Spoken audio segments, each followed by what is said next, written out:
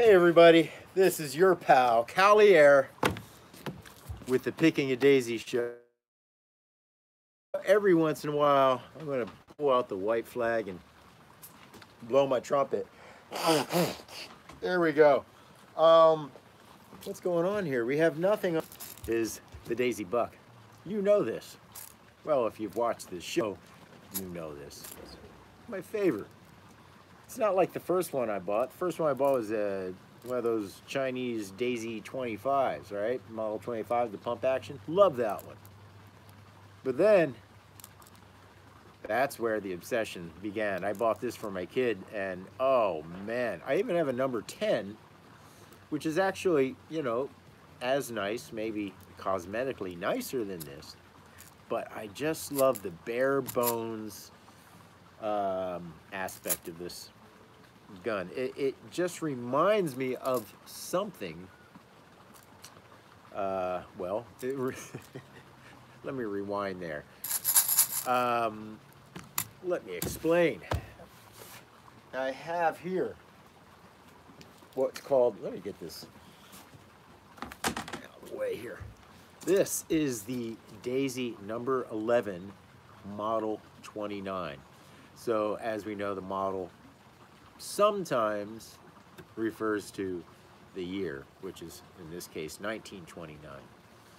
Now, if you're looking at this and you know daisies, and you're saying, what? And not a number 11?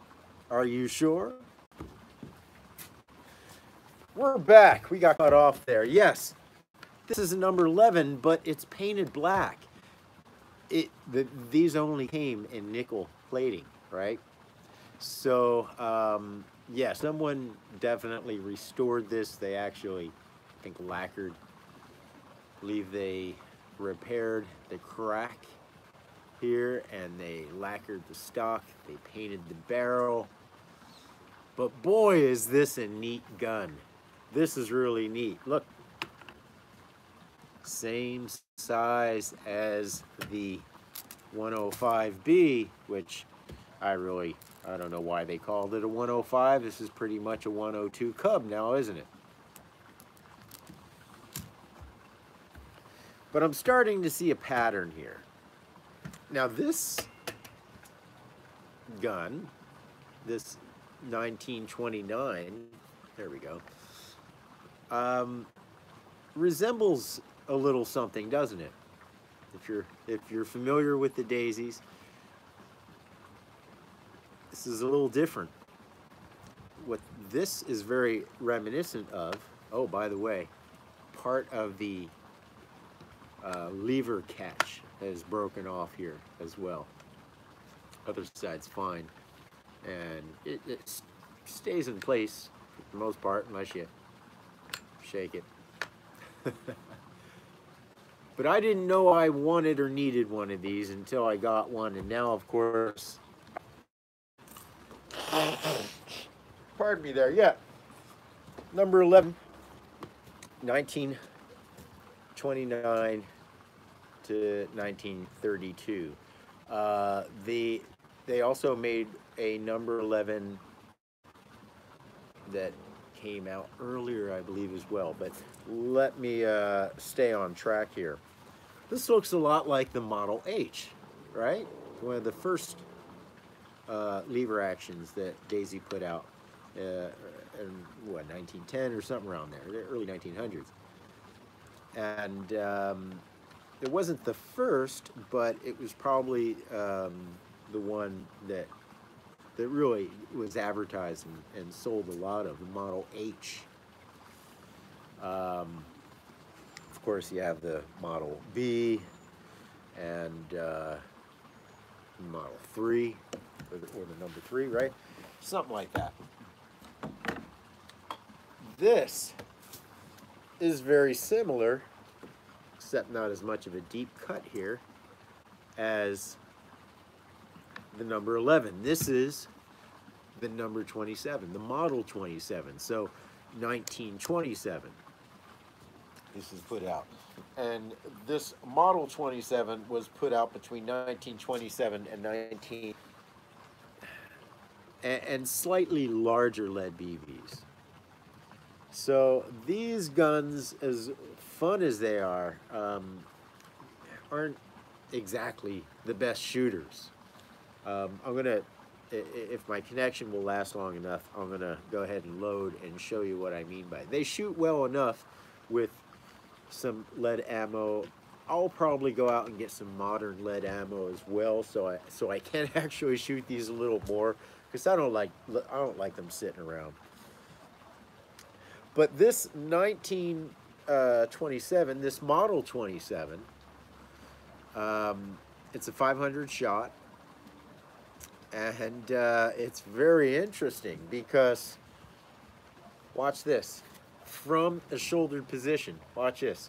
Here, I'll even put this in here. Look at that.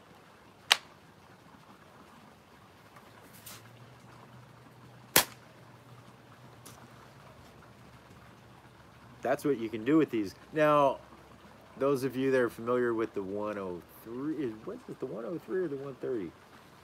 Anyway, the Buzz Barton, the early Buzz Barton special. Yeah, that's right. They actually cock on the way out, not the way in. Or let's see if I can say that again. Yeah, see? It's not cocking on the way out, only on the way in. See? Whereas these cock as you're pulling out, so you have to leverage the gun first. You have to unshoulder it in order to get a shot to to cock it. So same thing here. You have to kind of unshoulder it in order to cock it. Now, I think this 105B, also known as the 102 Cub, if you have the earlier one, really this and the 155, or the 102 and the 102 Cub, you know, they were kind of related, right? They're almost the same gun, but just smaller. And, well, I can't really say that this is the same gun, but smaller. I can't say that. But they sure are reminiscent. This is 1927, this is 1929. This has that reverse cocking lever, and this has the standard cocking lever. What else can I tell you about this other than their kind of association? Just as far as the lineage goes, the Model H came before these, and then these came out. Let's get to shooting while we still have film in the camera, right?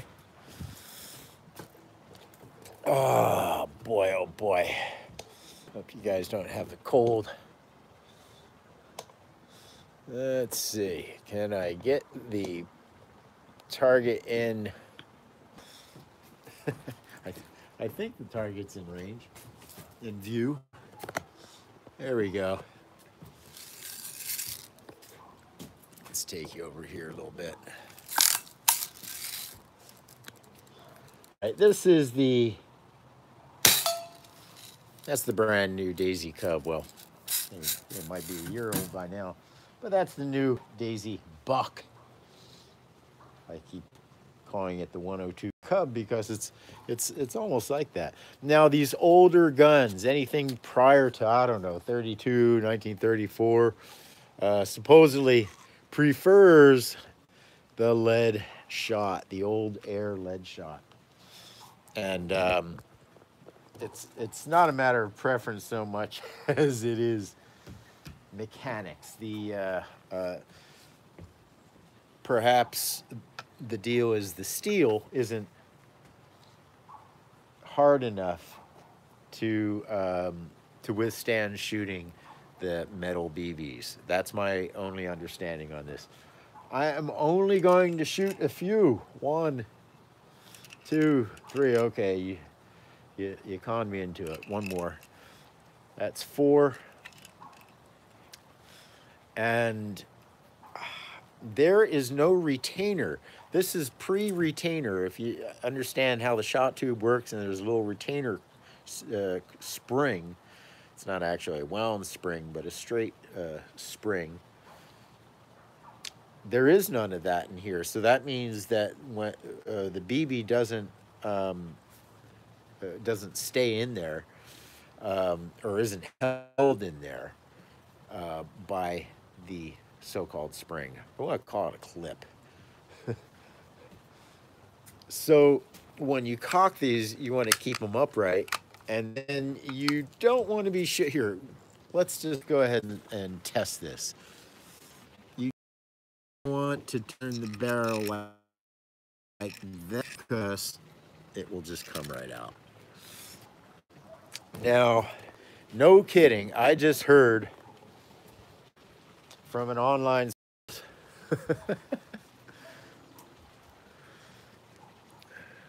I believe his name was Tom. I think he also goes by BB, but that kids used to put these things in their mouth and then spit them into. Now this is a 500 shot, so I'm not quite sure how they would keep the BBs in the barrel when if maybe they always had to shoot parallel or at a slight upward angle. I don't know. If you know, let me know, because that's awfully peculiar. Okay, here we go. Let's shoot it. Let's see if we can hit. Wow. That hit with full power.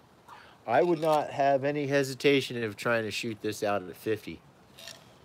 For the exception of, I would definitely have to put the barrel down and the BB would fall out. So I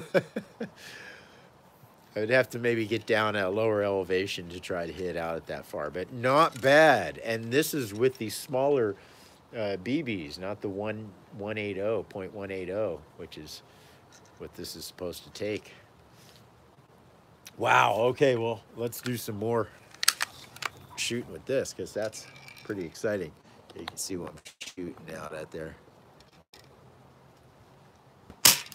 Oh, that's another thing. If it's not seated, as long as they're seated and you have the barrel up, it works fine. Now, maybe if there was oil or something in there, well oiled, because I when I took the shot tube out, it did have a little black gunk on it, and I cleaned it off, but that very well may be the thing that holds that bit of gunk, maybe the thing that held the BB in place while you shot up or down.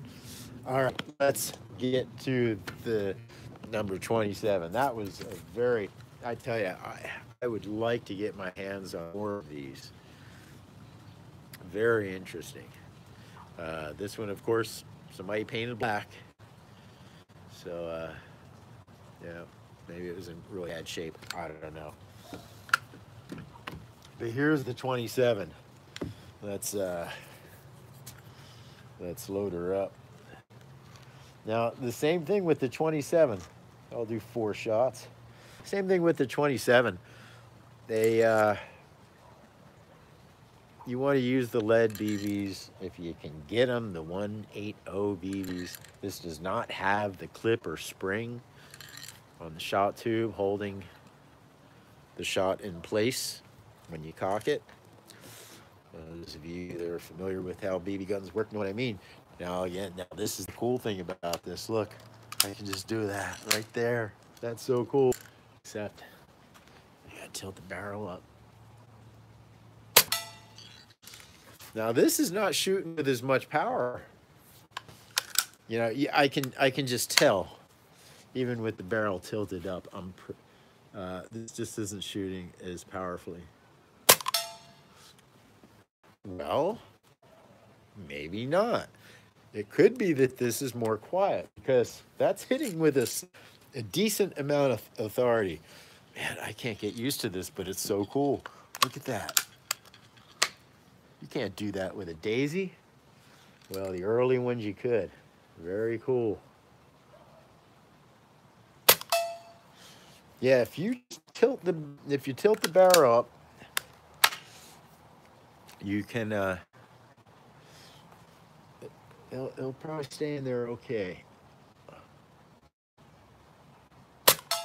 Yeah, well, it's shooting pretty well. I'm really impressed with both of these. This 27 and this number 11 model 29. Really neat. Kind of reminds me of the new Cubs. Of course, there's a little bit difference in the butt, right? Little cutout there, a little difference in the handle. This is cast iron. This is some polymer, plastic polymer of some sort. All right, there's an aluminum trigger, or maybe cast iron. Have to put some. My guess is this is an aluminum trigger. This is a plastic trigger. So yeah, there's some definite differences. Is this a 650 shot or a 350? I don't know. It's hard to remember how many hold, but the smaller ones, of course, usually hold less. That's a good rule of thumb. Does it say on here? This is really hard to read because. So, yeah, there it is, 350 shot. It says 350 shot on there. It says Daisy. Is Daisy number 11? You can barely read number. To me, it looked like a number 25, but we know it's not a number 25. So it had to be a number 29. We knew it wasn't a 24 because that would be straight lines, and what I can see of that number, it's curved. So we know that it's a 29, number 11 or 29. Some cool things about this 27. Has that under barrel band, right? A lot of many of the older guns, both the pump action and the lever action. Let's see, you can read this pretty well. I don't know if we can pick it up on camera well enough, but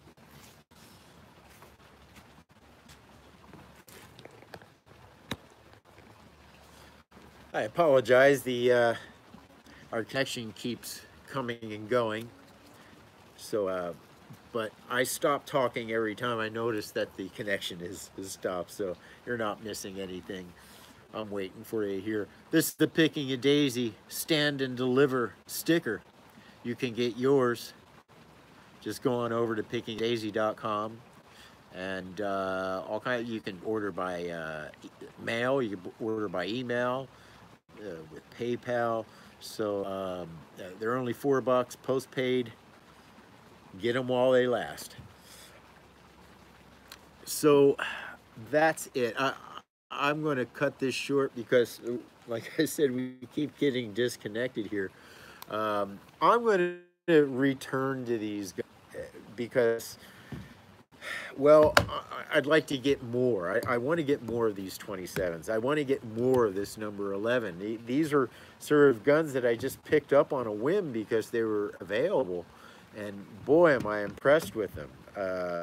I have a model 101 and a 102 from 1933 coming in. So that's coming up. And of course, we'll definitely be comparing that with its cousin, the 105B.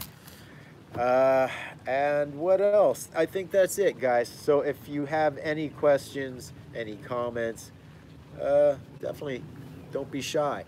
To visit us on pickingadaisy.com. We're also on Facebook. Picking a Daisy is on Facebook, and we're also on Instagram. So go on over there and do what you do. Find social medias. Okay, until next time.